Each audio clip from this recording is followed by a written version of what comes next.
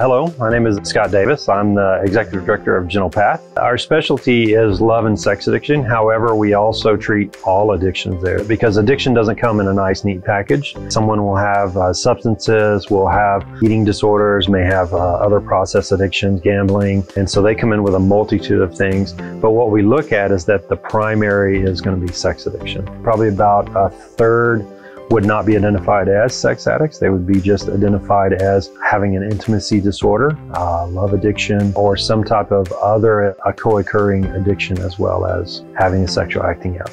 So when we're looking at addiction is this very chaotic place that we find ourselves. The campus is really set up to be this peaceful oasis type place where a person can find some healing.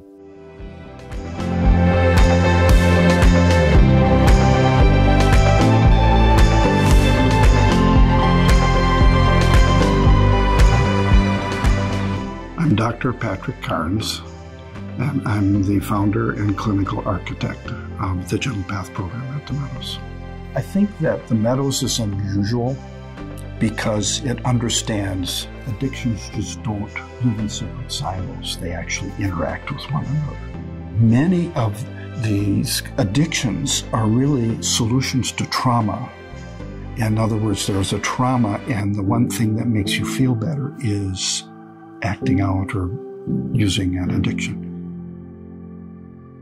We take a lot of care and pride in the modalities that we offer, and certainly we offer group and individual therapy, but we also offer equine therapy, ropes therapy, EMDR, somatic experiencing, which we work with in our trauma department. We also have neurofeedback. We have our brain center.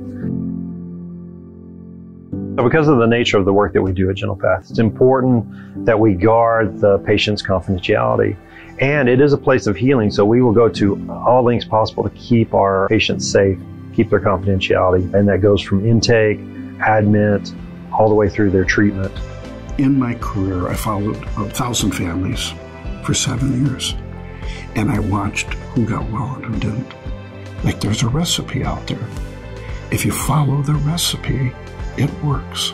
And those people that do that, recovery rate is really high.